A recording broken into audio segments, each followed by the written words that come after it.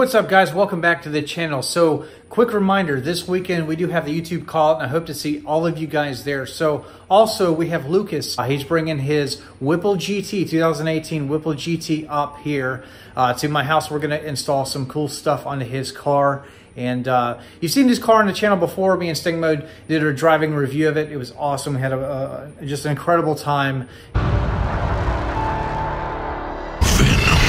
We are! We're just holding on! And I'll link all of this again in the descriptions and everything else. But anyway, let's go ahead and jump to the video. He should be here soon, and it's gonna be awesome.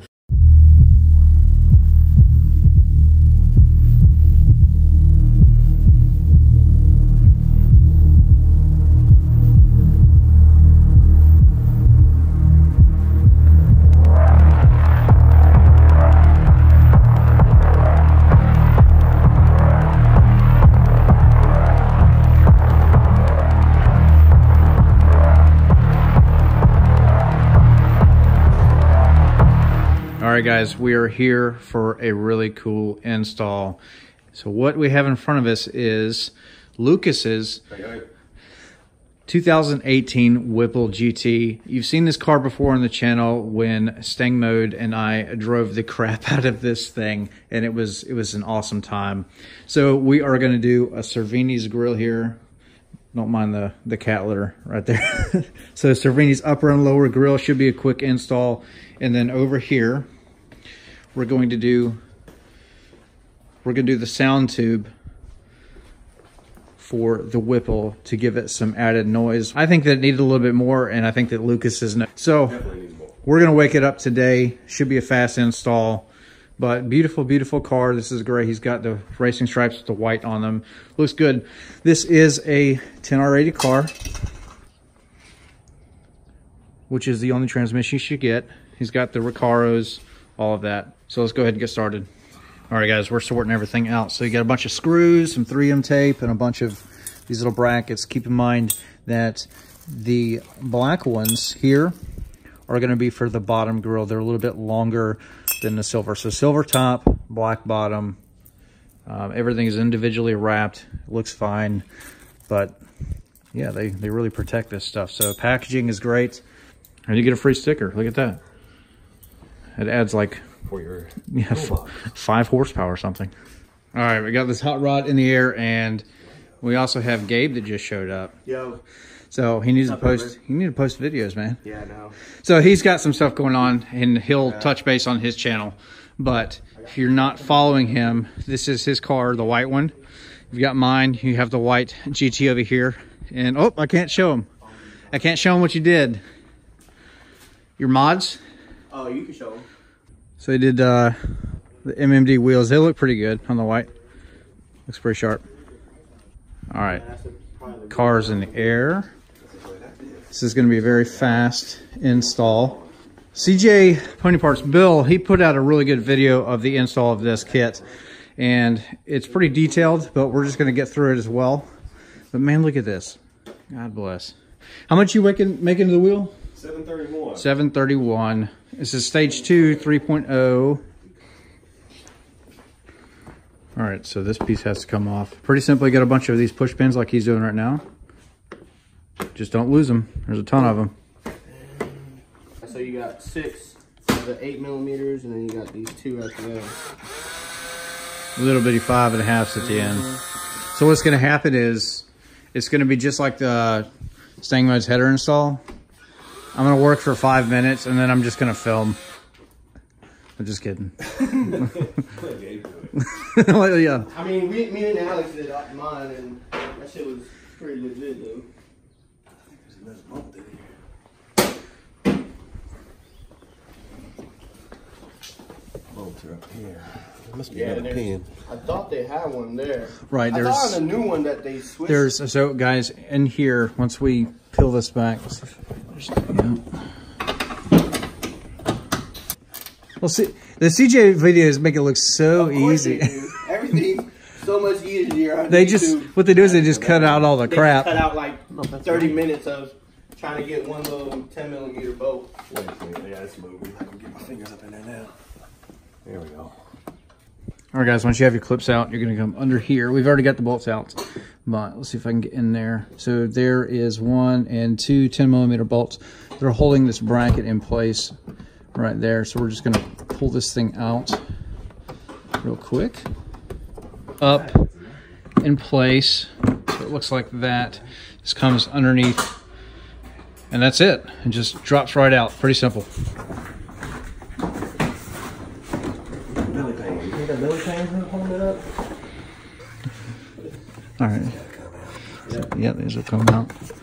And it just clips. Right. What happened? No, just me standing here pointing. I'm doing a good job. Oh, yeah. He's doing work. You pull that tab. Yeah. So this is the crash bar that we're taking off. There we go. Yep, CJ's video makes it look easy, and It's so easy. it takes about 5 minutes.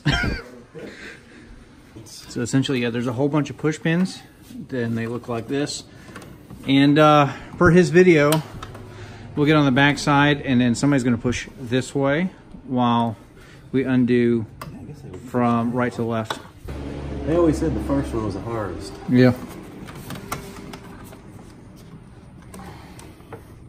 Let's try something else. Let's go up here.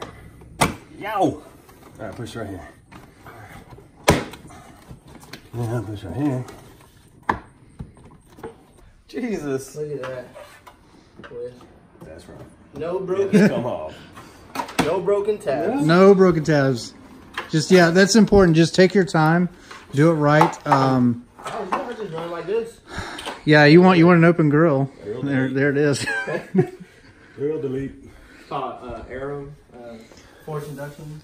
So yeah, just make sure that you guys are taking your time, and then don't over force anything. Don't break anything.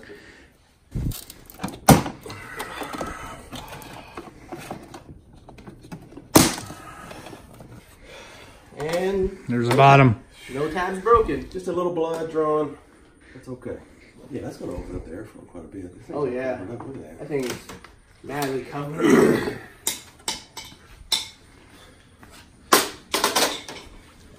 So for reference, you can see the back here. Yeah, especially the sides. Here's your intake side. So not a whole lot of opening there. So yeah, he is correct about airflow. This thing is just going to breathe a lot better with this new kit. So now here, there's like 15 of these bottom pieces. We're going to do the bottom portion first. And got 15 of these guys here. And essentially what's going to happen is once it's on, it'll be screwed down like this and then pushed all the way up like that. Should be very, very simple. All right, 4 hours later. So what you want to do? 4 hours 4 hours later. The bottom grill and the front, the top, you're going to come from this side from the front, push it in, and then you're going to do what he's doing.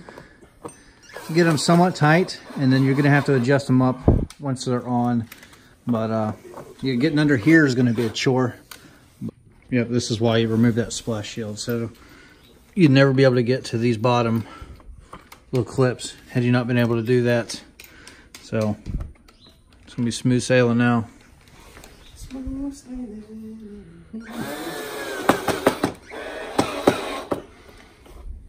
Just stick it on there now. And then you put it through the screw or holes. That's what she said. All right, guys, so what's going on here is down at the bottom, you have these clips that you push in right there towards the outside of these bracket area, and then you're going to take these guys right here, make sure that that ledge goes towards the back of the car. Take your supplied push pin and put it through the side there, and that will support this here. If you have a non-performance pack car, it comes with some other pieces over there, and then just adhere to the instructions, and then it's a no-brainer. All right, so once that's done, this is going to be solid as can be, like that. That's like a 10mm under there, and now the crash bar is not, it doesn't have any clips to go back on there, so you're just going to 3M this thing back on here. It look like UH-60. UH-60's outside? Yeah. Yeah, it's Army Town over here. They got the big fuelers on the CH-47s, Chinook cargo helicopter. I've been in those quite a bit over Afghanistan.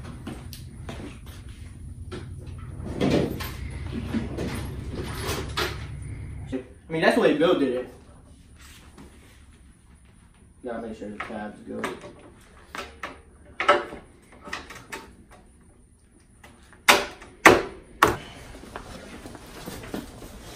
Put it on the top. You want to plug it in first. Yep, we got it.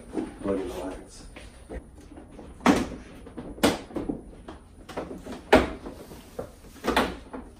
All right, we're back on the ground. This is how it looks. Of course, we're going to put it in the sunlight and get some better footage, but here you go. Looks good. I'm completely sold. It was like this or the RTR for me, and right now this is doing it. This is it's quite a difference in person. Looks great. Absolutely great. All right, so the next thing on the list is this sound tube that we're going to do for his Whipple, and we're going to route it basically down here like the normal sound tube. It kind of cuts, so we've been measuring over there. You're going to cut it back, and then it's going to drill right into the intake, kind of like your normal sound tube would anyway. And then, long story short, we're going to go inside of the car, pull the accelerator out away from the vehicle, but then separate that from the firewall with some spacers, and should give us a lot more noise. Should sound really good.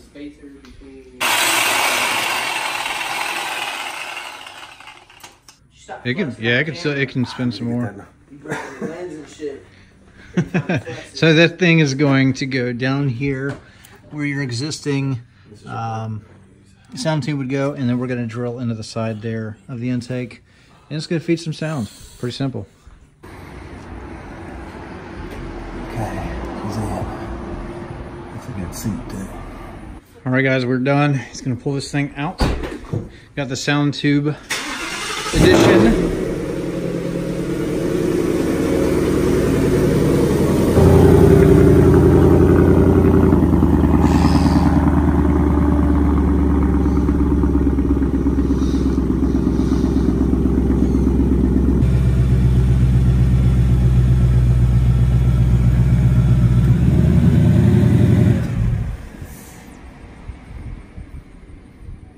All right, ladies and gentlemen, this is it. You got it in the sunlight. Looks mean as hell. Definitely, I think worth the money. Of course, I didn't pay for it. It's all you, but I think that is a wise purchase. I think that it definitely changes the look of the car quite a bit. And then he added the sound tube for the Whipple, so he's going to get a lot more of that induction noise. So if you guys are unfamiliar with this car, I'm going to link it above. Me and Sting Mode both ran the crap out of this thing on the back roads and tested out this glorious power. And when he comes down November 16th, this is the car that he's going to be driving to beat demonology. So,